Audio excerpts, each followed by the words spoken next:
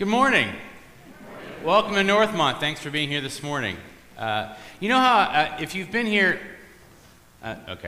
if you've been here on like Christmas Eve, sometimes I'll say something like, you want to go to seminary because this is a great view because everyone's got the candles and everything like that, and it's just you don't get the same effect unless you're standing here when all of that happens, which is just always awesome. But you want to be here when people play bells and you can watch the little things that happen that maybe you can't see, like what's happening with Sue and Steven and all that fun. It's very fun. So again, let me give you a plug. Any seminary you like, but think about it. Before I have you meet and greet, I do want to thank you. I just noticed in the bulletin that the flowers are for me and for pastors who are being appreciated this month. So I thank the Englishes for all of their good tidings and love. So with that in mind and with that in my heart, let us stand and meet and greet with one another.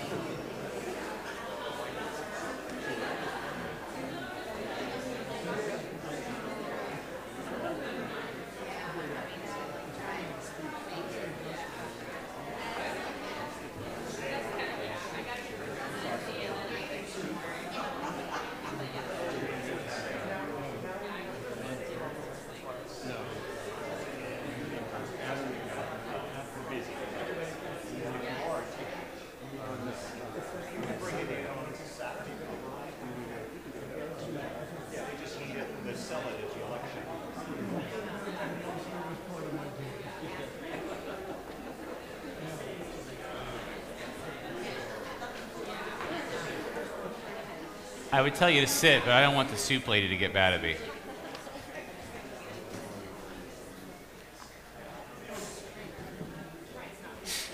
Oh, man.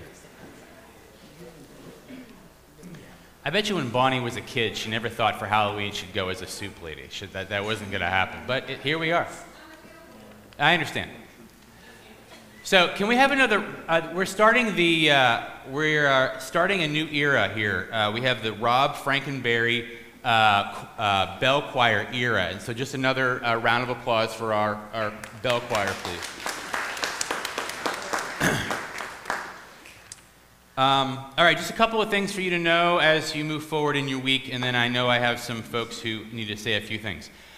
First, if you are participating in Trunk or Treat, just know that it's still happening regardless of the rain. It'll be inside, so all your costumes or whatever, anyone who you're bringing, their costumes will be fine.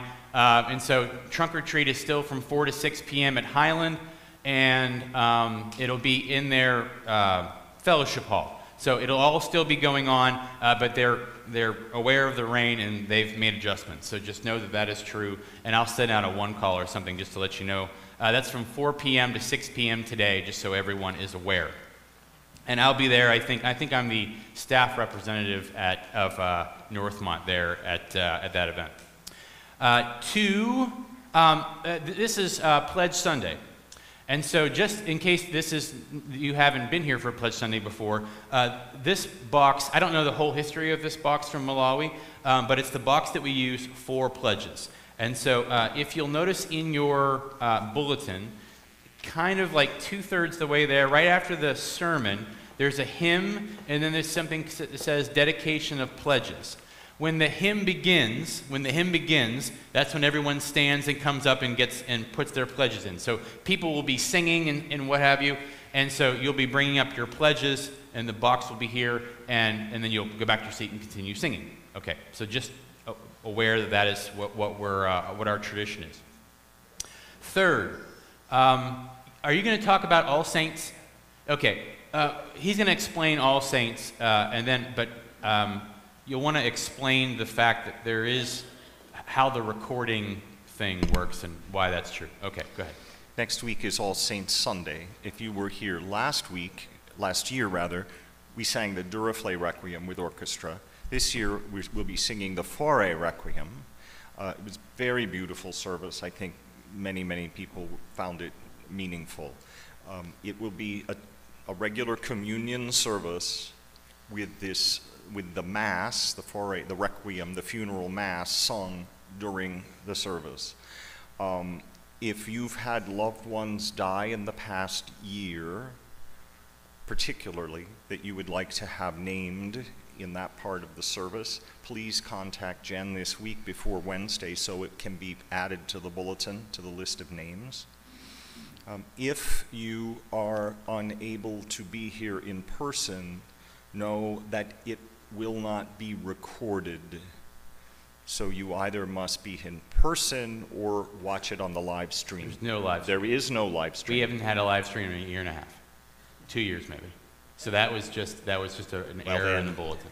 Be there or be square. Right. But yeah, for a variety of reasons, we cannot record it. So I hope you can be here in person. It would be with orchestra and the choir slightly augmented, and it's a very beautiful piece of music. I think I'll be doing the first look this week, explaining a little bit about the music that might be helpful to help you engage mentally and spiritually to the whole thing. So thank you. Thank you. Okay. Yeah, so just again, if you're watching this at home and you're used to participating in worship online, just know that that won't happen at the same time. We'll probably do something like a smaller kind of thing, more of a reflection that maybe I do sometime during the week and I post during the weekend, but it won't be the service that you'll see here. So if you are able to make it here in person, and because of course the music will be wonderful and we'll be having communion together, please know that, please try to be here in person. Okay, I think that that's all that I have, and so does the soup, hold on, you're last. Does the soup lady have anything, or did you do your thing? You're good, okay, we don't want to step on the toes of the soup lady. All right, so now we have Ted Mills, who's going to be giving us his report on all things session. Good morning. I gladly defer to Bonnie anytime. So this is an update to the congregation from our last session meeting, which was on Tuesday. Session reviewed the responses from the October 22nd town hall meeting, where about 50 people were in attendance who provided good and useful input. The responses will be made available to the congregation, and I think they're actually they're in the narthex. They're on sheets of paper in the narthex where the bulletins are, and there's a little baby sign that says something to that effect. Over the next couple of months, they'll be reviewed and discussed in greater detail by the committees of session and within session, with follow-up actions being taken as appropriate. More information will be made available as this process progresses. Stewardship and Finance reported end of September year-to-date revenues of $275,000, which was about $22,000 under budget, due mostly to pledge under fulfillment and to no endowment fund transfer being taken in September. Year-to-date expenses of $317,000 were about $10,000 under budget. The net year-to-date deficit was $43,000, which is about $12,000 worse than the budgeted year-to-date deficit, projected deficit of $31,000. Session approved a number of motions, including requests from to allow Northmont's Troop 335 to sell holiday greens to the congregation last Sunday. The request by Spiritual Formation, which Session had approved by email on October 2nd to collect food donations from the congregation through an Advent activity to benefit North Hills Community Outreach. and a request by Facilities Management for North Hills Community Outreach to utilize the kitchen and fellowship hall on Saturday, February 17th next year. Spiritual Formation reported that a confirmation class is to be held in coordination with the other 319 churches, with participating youth being confirmed in their own churches at the conclusion of the class. The Mission Committee reported that the International Partnership Committee of the Presbytery is asking for volunteers from congregations to host visitors from Malawi or South Sudan in May of next year. So anyone who might be interested in helping should contact me for additional information. The work of the nominating committee has begun for filling open leadership positions for 2024. Anyone interested in serving should contact either Ann Leineberger or Ben. Worship and Music reported that the confessions banners will be taken down shortly, and the hanging of the Christmas greens will take place thereafter. They also noted that because the fourth Sunday in Advent will be Christmas Eve, there will be two services that day, regular worship at 10 a.m. and the Christmas Eve service at 3 p.m. These highlights and session meeting notes, as well as Stewardship and Finance's more detailed analysis of our finances, and also the digest of the recent September 28th Presbytery meeting are available in the session binder in the narthex, or you can ask me and I can get you a copy. Those Presbytery meeting notes I've taken to including those with under the tab for the month that they were held in. So this one was in September, so you can find it under the September tab. Thank you. Excellent. Thank you. Anything else for the good of the order? Then let us begin our time of worship together.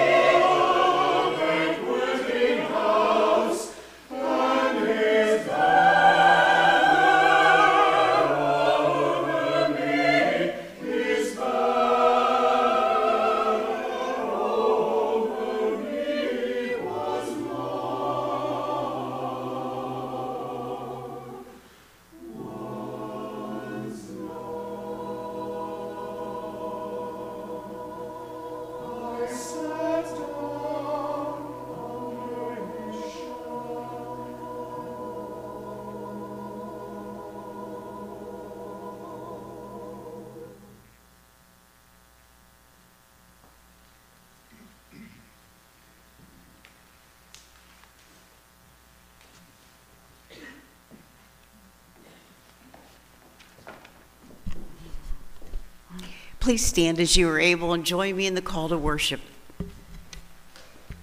Lord, you've been our dwelling place in all generations.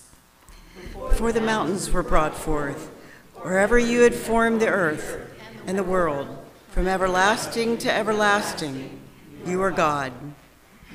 For 1,000 years in your sight are like yesterday when it is past, or like a watch in the night. Satisfy us in the morning with your steadfast love, so that we may rejoice and be glad all our days. Come, let us worship God.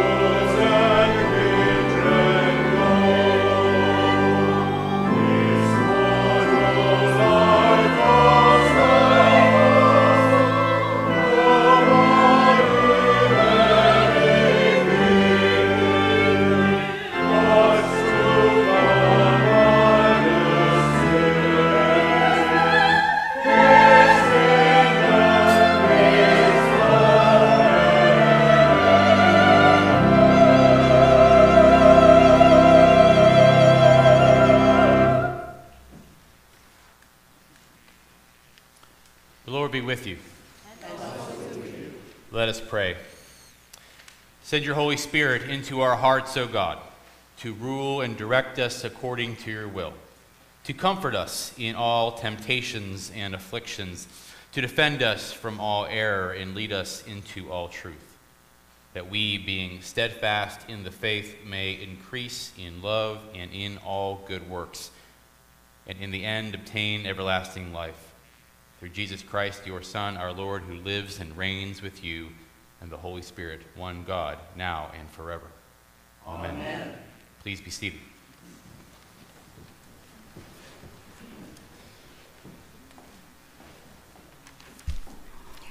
And now please join me in our call to confession.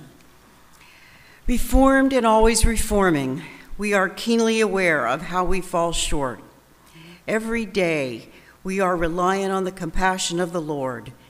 Let us turn toward grace once more, first together and then silently. Merciful God, we confess that we have sinned against you in thought, word, and deed, by what we have done and by what we have left undone. We have not loved you, heart and mind and strength. We have not loved our neighbors as ourselves. In your mercy, forgive what we have been. Help us amend what we are and direct what we shall be, so that we may delight in your will and walk in your ways, to the glory of your holy name. Amen.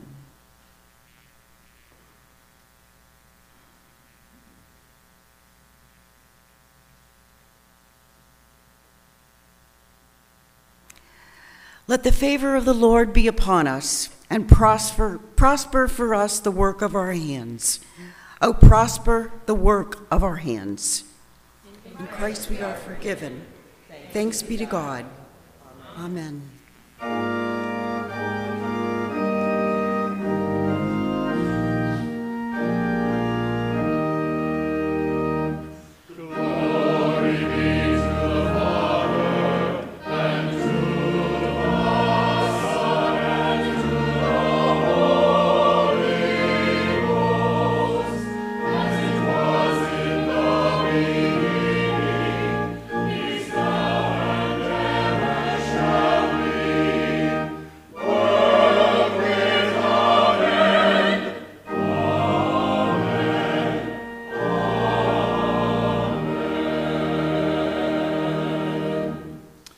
Please be seated.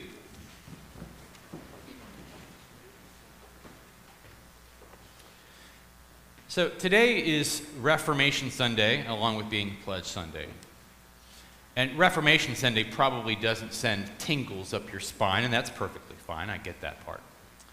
But one of the things I think that is a part of what I hope to do in this season, as we've been talking about who we are, who we've been, where we're going, that kind of identity kind of look, is try to give us some sort of understanding of why we do any of what we do, including the banners that you see around you.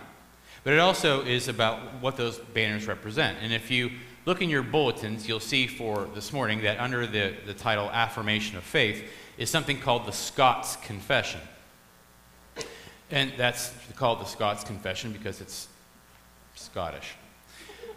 So it's 500 years old, and it's one of the earlier confessions, and so some of the language is a little bit different. So what you'll notice in there is that it refers to something called the Kirk. Now that is not a Star Trek reference. This is, although I guess it could be. The Kirk is the church. That was the term for the church. It also has the term Catholic, and then it explains the word Catholic. So Catholic was a word that meant universal, and we still talk about that today in the in the Apostles' Creed when we talk about the universal church, the Catholic Church, small c. The Catholic Church, big C, took that term to use "we are the universal church" in sort of against the Orthodox Church, which is saying we are the right church, we have the right theology, we are universal. There was something that was kind of combative there. That was 1,000 years ago. So now we continue to think about the worlds in which all of this came to be. And we look around the room and we see a lot of common themes. We see crosses, and we see water, and we see chalices, and that type of thing. And then we get to this corner over here. And you can't see it on camera. That's a little intentional because it can be striking. But this one in the corner, which is next to the Confession of 1967, which was made at a time where very intentionally the church was wrestling with what the sorry, my world just blanked. 1967, and we were talking about the Civil Rights Movement. Geez, I couldn't think of the term. We were talking about the Civil Rights Movement in the 60s. And so a confession was written to talk about that from a church perspective. Well, 30 years before that, the Barmen Confession was written. And so it has this swastika on it, which has a big red X on it, and then the cross that we know. And all of that, whether we're talking about civil rights or whether we're talking about fascist regimes, are the church paying attention to the world around it and trying to understand how it fit into that world. Whether we're talking about the universal church, whether we're talking about our statements about who we are in the face of evil, those are the things that we do. And that can be a challenging thing for churches because the church, in some ways, feels like I need a reprieve from all of what I see around me. Or I need a way to speak about all the things I see around me. And we're seeing a lot of things around us right now. And we're a part of that in different ways, and we respond to it in different ways. And depending on the church you were in, you would hear people talk about it in different ways. But the point of what we do here is so that not only that we can worship God, but the part of the ways that we worship God is by engaging thoughtfully in the world around us. Because our faith is not isolated to this room. We do missions for the same reason. And so part of what we do in this space, is, especially as we talk about the greatest commandments, is that we take what we learn and what we praise and what we do, and we go out into the world to try to understand how it is that I am going to engage with what's happening around me. We see what's happening in the Middle East. We see what's happening in Maine. We see what's happening in Congress. We see what's happening all around us, and trying to figure out what on earth that we do with it. Now, I know that all of us are going to do different things with that. But the point is to try to center us over and over again, confessionally, with words of affirmation, with words of love, to prepare us to do that work, to prepare us to engage each other in those conversations, to engage our families, to engage our communities in those conversations thoughtfully and with compassion and empathy. And so these confessional banners are our history when it comes to that engagement. That isn't just a thing that pastors do today because that's like the thing to do. It's the thing that we've always done. And so my prayer for us as we continue to figure that out is to always come back to those essential tenets of who we are. So I ask if you would pray for that with me. God of hope and love, God of empathy and compassion, God of strength and humility, we ask you here this morning to continue to engage with us. Because we are flawed people, and we are broken people, and we are opinionated people. We have thoughts and understandings about the world and where we've been and where we're going. And you, in your infinite wisdom, choose to continue to engage with us, as flawed as we are. And we go out into the world to engage with it, as flawed as it is. We are flawed, it's flawed. And yet, you engage with us all. You love us still.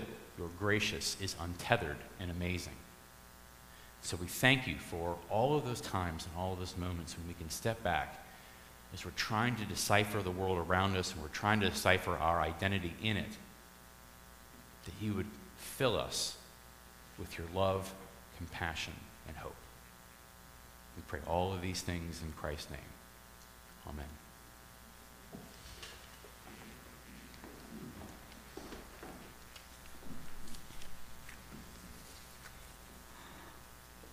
Our first reading is from the book of Leviticus, chapter 19, verses 1 to 2 and 15 to 18. You can find this in your Pew Bible on page 106.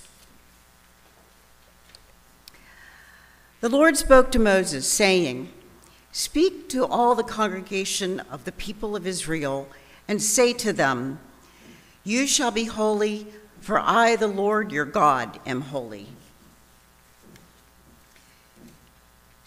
You shall not render an unjust judgment. You shall not be partial to the poor or defer to the great. With justice you shall judge your neighbor.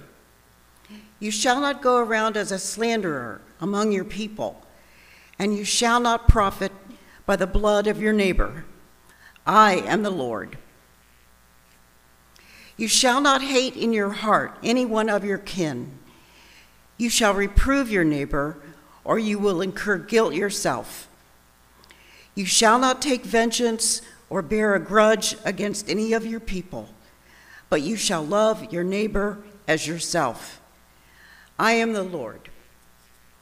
And this is the word of the Lord.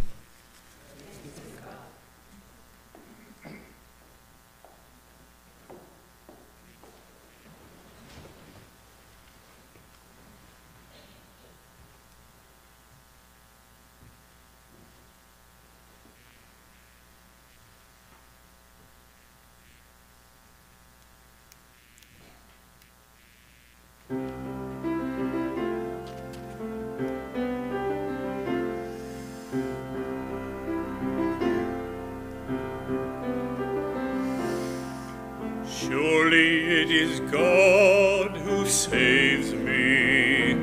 I will trust in him and not be afraid.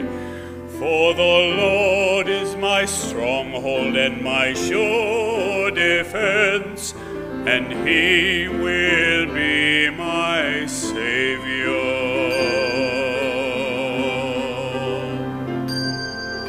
Surely it is God who saves me. I will trust in him and not be afraid.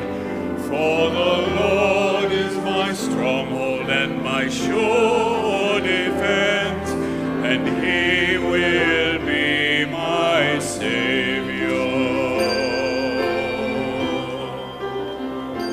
Therefore you shall draw water with rejoicing from the springs of salvation, and on that day you shall say, "Give thanks to the Lord, and call upon his name."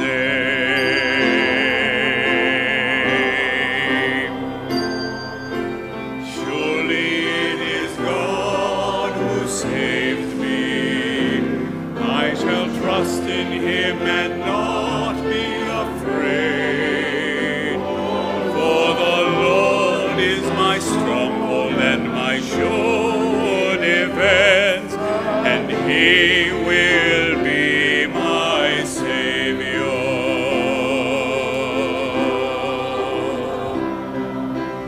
Make his name known among the peoples. See that they remember that his name is exalted. Sing the praises of the Lord, for he has done great things. And this is known in all the world. Surely it is God who saves me. I will trust in him and not be afraid. For the Lord is my rock and sure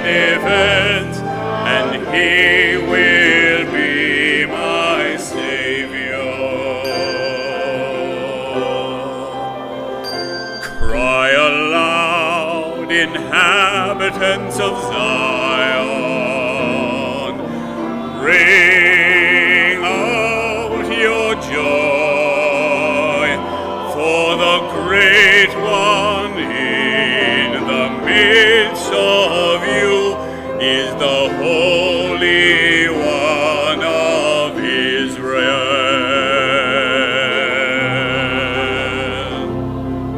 Surely it is God who saves me. I will trust in him and not be afraid. For the Lord is my stronghold and my sure defense, and he will be my Savior.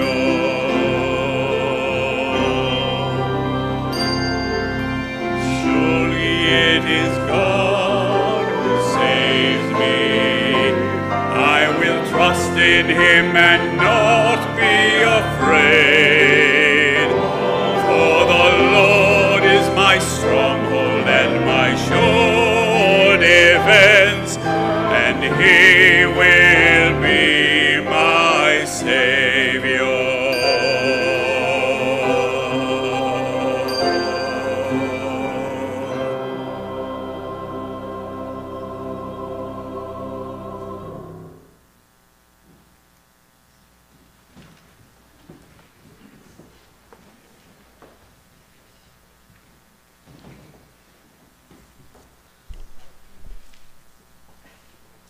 I don't have a joke. That's just really, really good. That's just really, really good.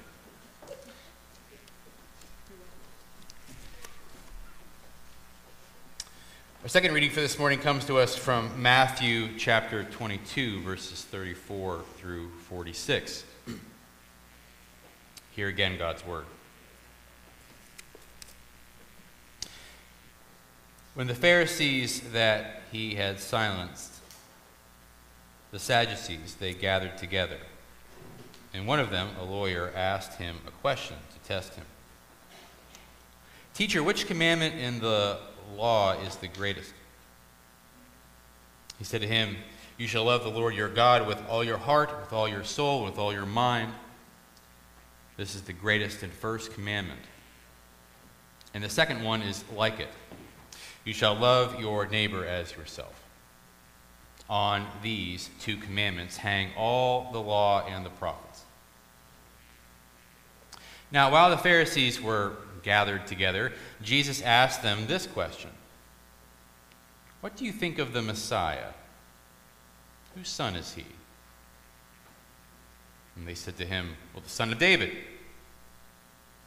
And he said to them, how is it then that David by the Spirit calls him Lord, saying, the Lord said to my Lord, sit at my right hand until I put your enemies under your feet. If David thus calls him Lord, how can he be his son? And no one was able to give him an answer, nor from that day did anyone dare to ask him any more questions. My friends, these two are God's words for us this morning. Thanks be to God.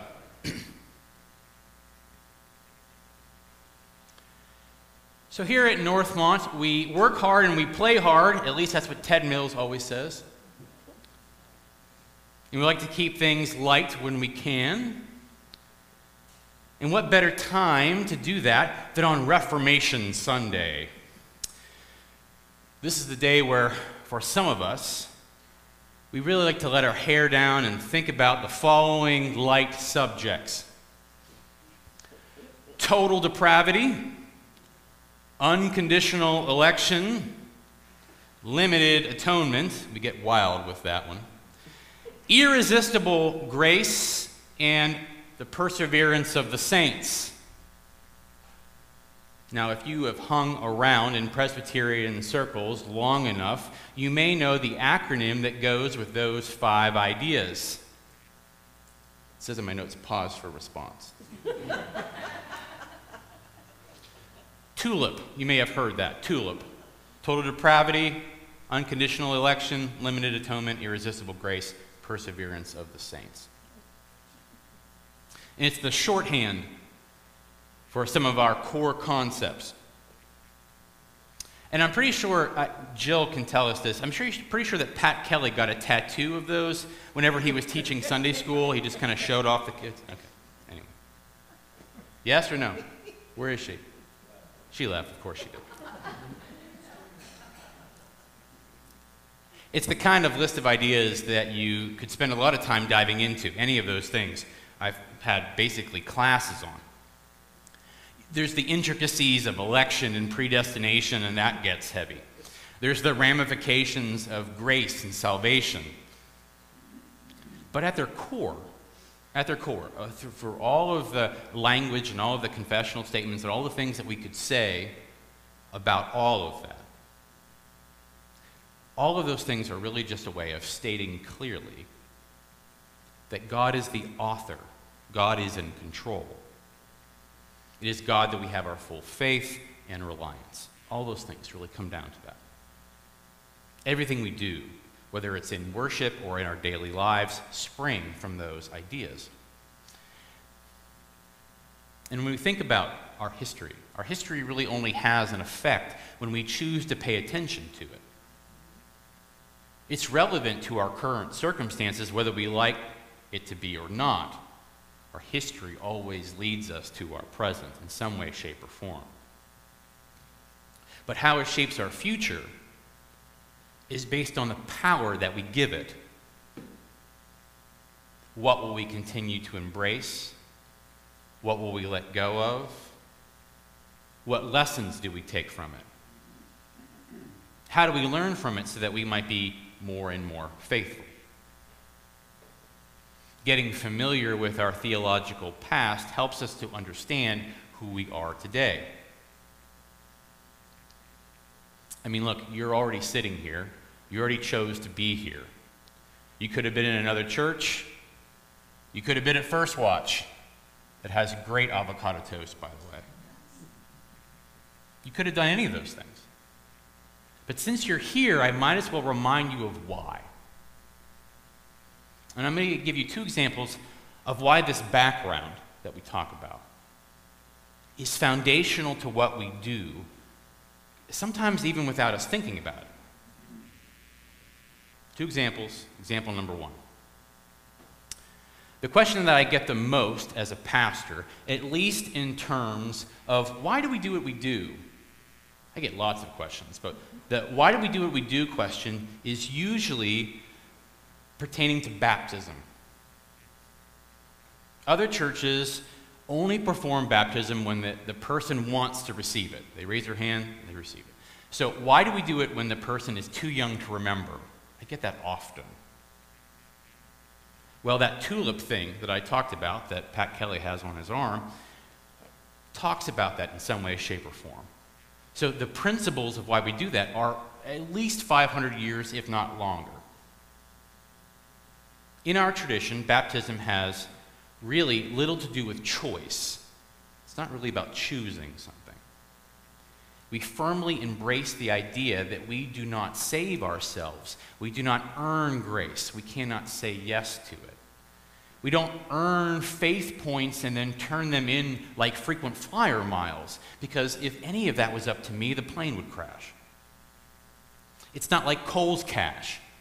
Christ doesn't work that way. So God initiates and we acknowledge and then respond. We aren't making a decision for that child. We're not making a decision for that child. We are saying yes to them without condition. We're saying yes to them without condition. Because God said yes to us without condition. And we will love them and pray for them and teach them with every breath that we have. And we want their parents and everyone who loves them to know it.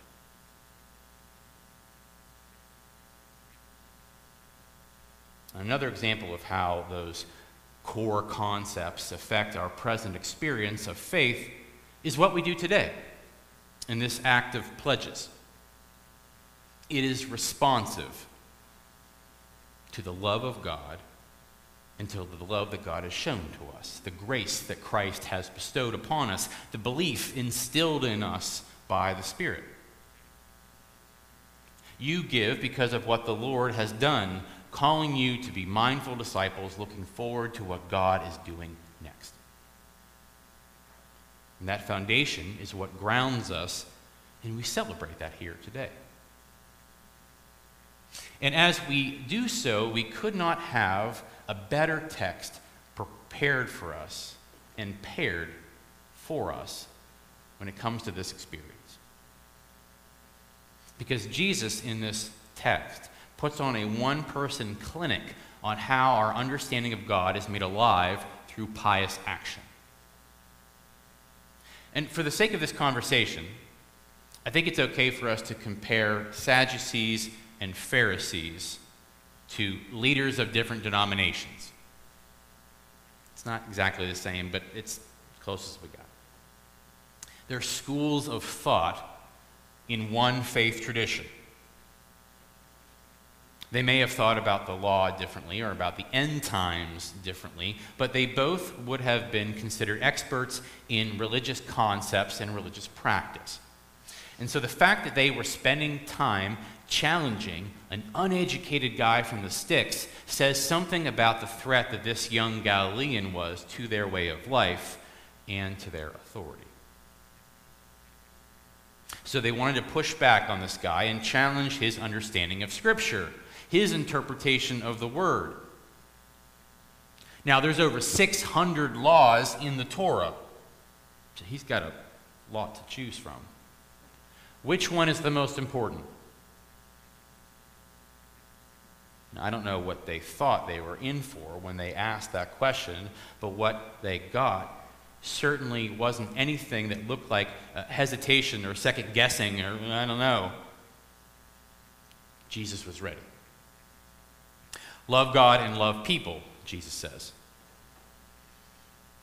That's at the center of what we believe. Everything else springs from that. Hold that for a minute. We'll come back to it. Because that's only part of this passage for this morning. You may need to have it open if you'd like. Because from there, the second part of the passage goes on, because now it's Jesus' time to ask a question. He turns around and brings it back on them. What do you think of the Messiah? Whose son is he? Now, if you're an expert here, if you're a Pharisee in this situation, this has got to be a decent question. I mean, if you're going to challenge this guy and then he's going to challenge you back, this one's fine. I know the answer to this question because it's the kind of answer that they would have, whatever the equivalent of the children's message, this is like one of those answers, right? Jesus, God, Bible. Like if you're a kid, you know it's one of those three. This is one of those easy answers. Who is the Messiah? What do you think of him? Oh, he's the son of David. Nailed it. Easy. Good. No surprises. But then, of course, from there comes a pivot. He says to them, how is it then that David by the Spirit calls him Lord, saying, the Lord said to my Lord, sit at my right hand until I put your enemies under my feet? If David thus calls him Lord, how can he be his son? Blank stares. With one straightforward question, Jesus is putting everything that they take for granted under debate. And they don't want any part of it. And at this point, I think it might be helpful if we reflect on that for a second. How did we even get to this conversation? Where are we in terms of like this discourse between Jesus and these experts? How did we get here? How are we going back and forth? Let's go back to the beginning of the chapter just for a second. Chapter 22 is a ramp up to this question and answer. Everything that you read as you're reading from the beginning of the chapter to this end of the chapter is getting us here. So to look at it and to understand it, you have to kind of look back for a second. It starts with that wedding banquet that we heard about a couple of weeks ago that Elizabeth Nicodemus preached on. It starts there. And all of that discourse, all of that parable really comes down to trying to answer one question. Whether you are the powerful or the voiceless, what does it mean for you to live justly and righteously in the world?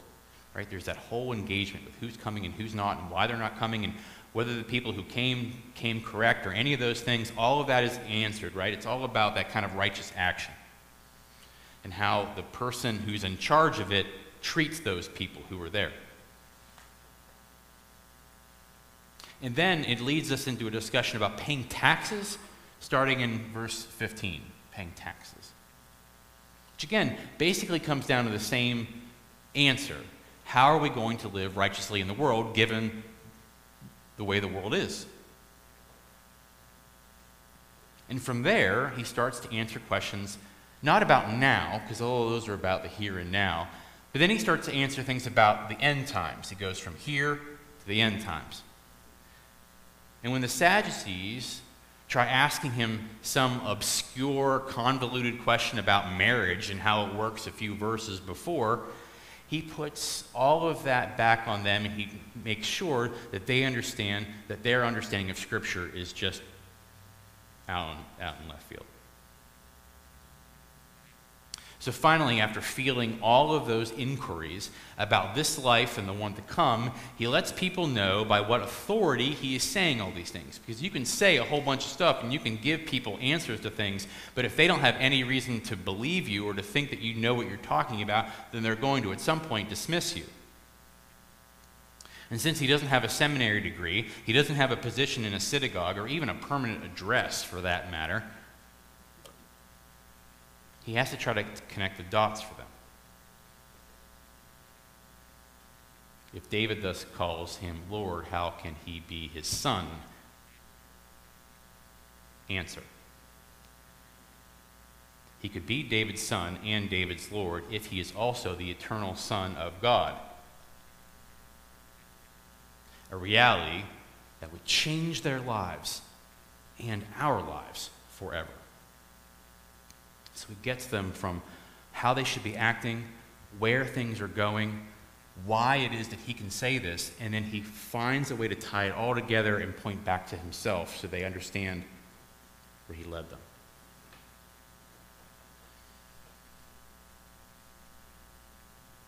Every bit of time that I spent in seminary and every moment that you have spent in these pews, everything that has ever been said in any of these confessions are virtual kind of electrons around the nucleus of the same idea.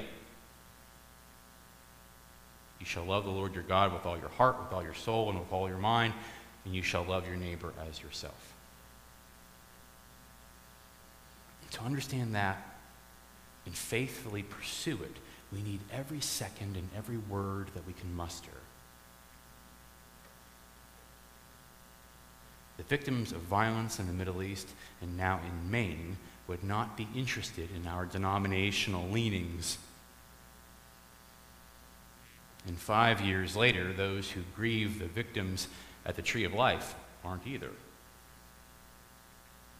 The only thing that matters is how we take all of that history and all of that learning and apply it to the commands that Jesus points us to. And as our hearts break, so must our pride. And as our prayers rise, so must our empathy. Because that is what we are called to in response to the world that we exist in. And so my prayer for us is that we would be changed and always be changing. And that we may pledge our lives to love. May we love each other with a mindfulness that we are all headed towards a world made new and made better because of who we put our trust in. May it be so for you and for me. And to God be the glory this day and forevermore. Amen.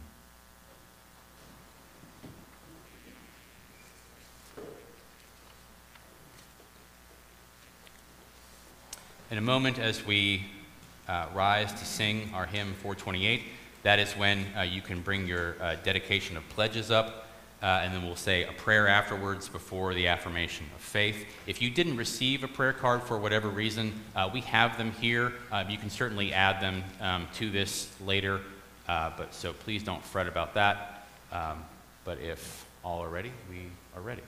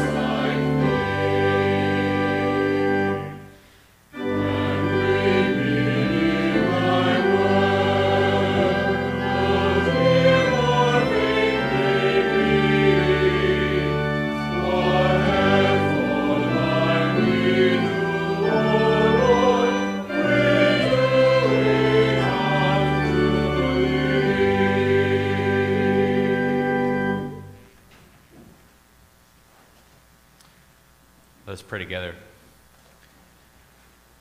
Holy and loving God, you have been there for us from the beginning, and now and always. So we pledge to you all that we have, all that we are, all that we can. We're thankful for the community that guides us and loves us. We're thankful for the ways that we can come together in unity. We're thankful for the ways that you continue to hold us strong and to give us wisdom. We ask in this coming year that you would continue to build us up, that you would continue to open our eyes and ears to new opportunities to serve. I thank you for all those who dedicate themselves to this place and to your work. And we pray all of these things in Christ's name. Amen. As we continue to stand together now, we affirm our faith using a portion of the Scots Confession. Let us say this together. As we believe in one God, Father, Son, and Holy Spirit, so we firmly believe that from the beginning there has been, now is, and to the end of the world shall be, one Kirk, that is to say, one company in multitude of people chosen by God, who rightly worship and embrace him by true faith in Christ Jesus, who is the only head of the Kirk, even as it is the body and spouse of Christ Jesus. The Kirk is Catholic, that is universal, because it contains the chosen of all ages, of all realms and nations and tongues, be they of Jews to be they of the Gentiles, who have communion in society with God the Father, and with the Son, Christ Jesus, through the sanctification of his Holy Spirit. Please be seated.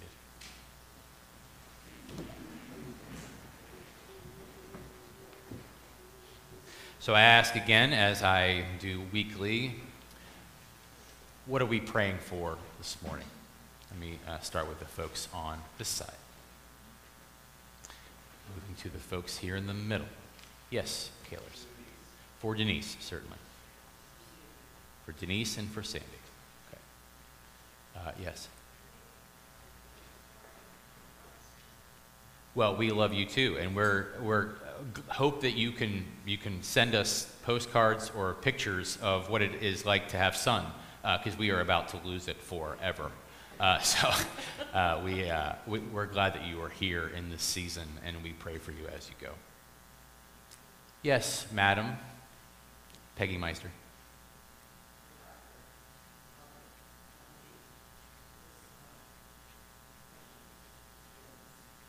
For Dr. Robert Conti, who is fighting illness. Thank you.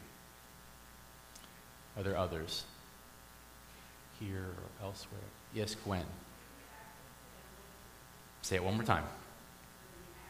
For the Acker family on the loss of Joe's son. Yes, thank you. Yes.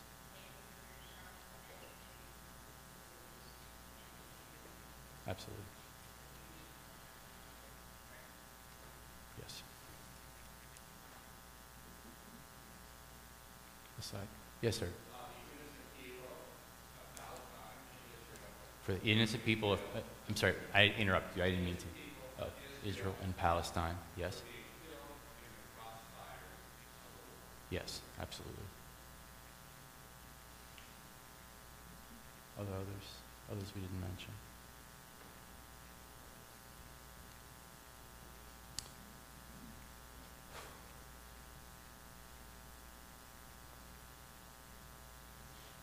Let us pray together.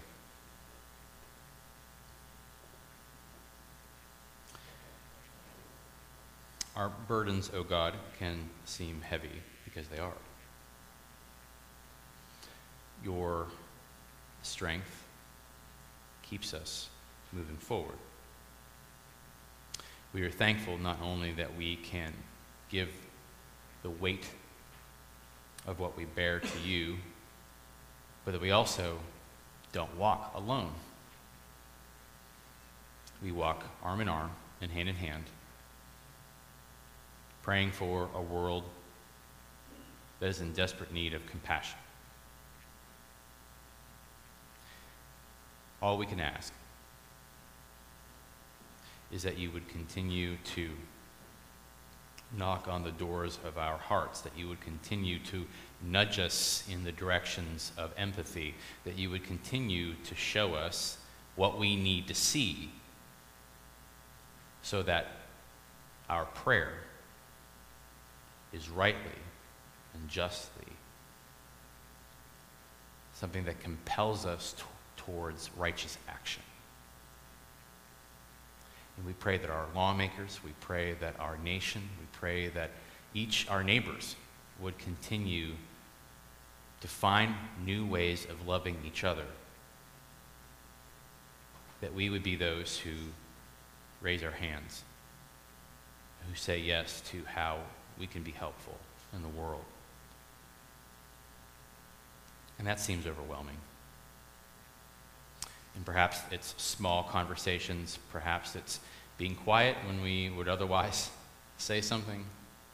Maybe it's saying something when we would otherwise be quiet.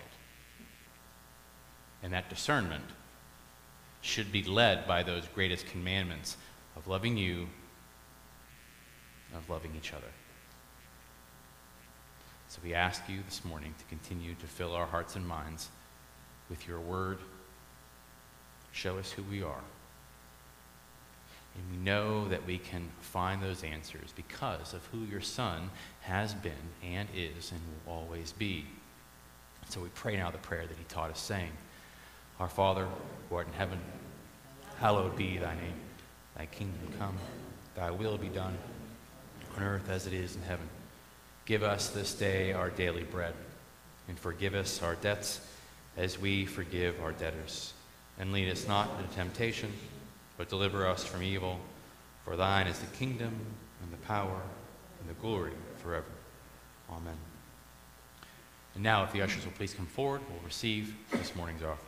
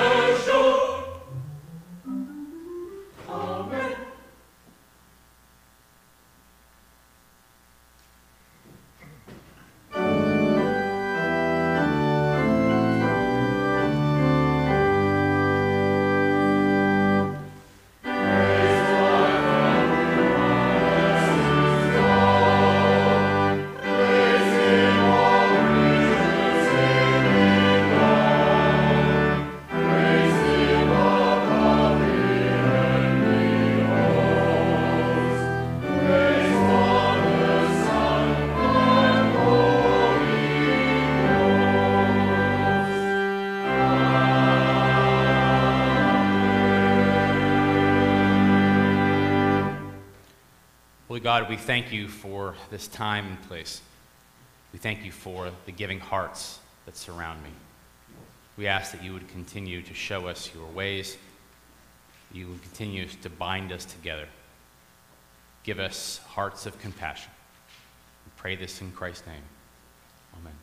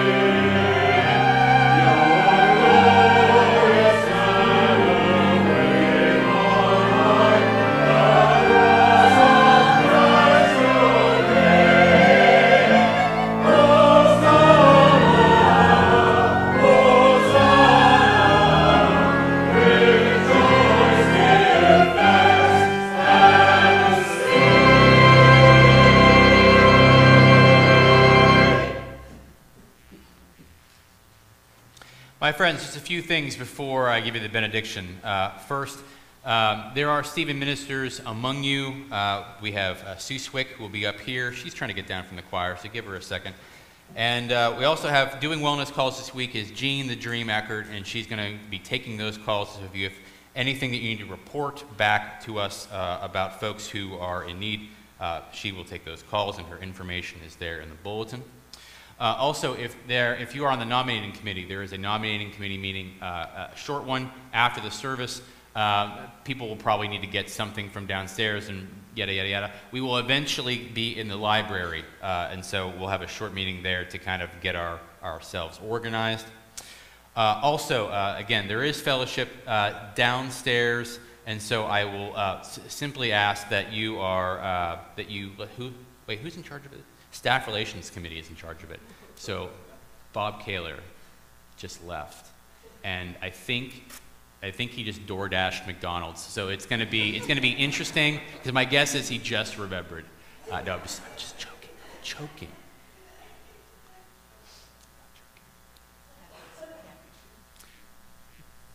I love this job. I really, really do. And not only because I get flowers whenever it's Pastor Appreciation Month, but because I get to invest in the lives of people in this community. And then I think about the ways that your lives and the ways that you, what you do here, what I watch you do here, how I watch you interact, how that has a direct effect on the community around us, the neighbors that you have, the people that you know, the folks at the Westview Hub, the 319 churches, whatever it happens to be. I watch that happen over and over and over again, and I marvel at it. And the only way that we can really embrace our history, embrace our pledge to this place, however you think of it, however we embrace the intensity and intentionality that we have for our churches, really comes down to the ways that we understand who we are at our core. And the passages that we have here for this morning get to that so succinctly. And it is always going to be a challenge to try to understand how we engage the core of who we are in the world. But thankfully, we never do that by ourselves.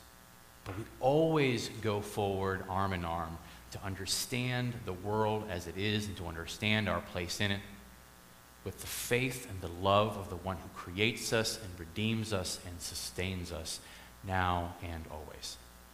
Amen.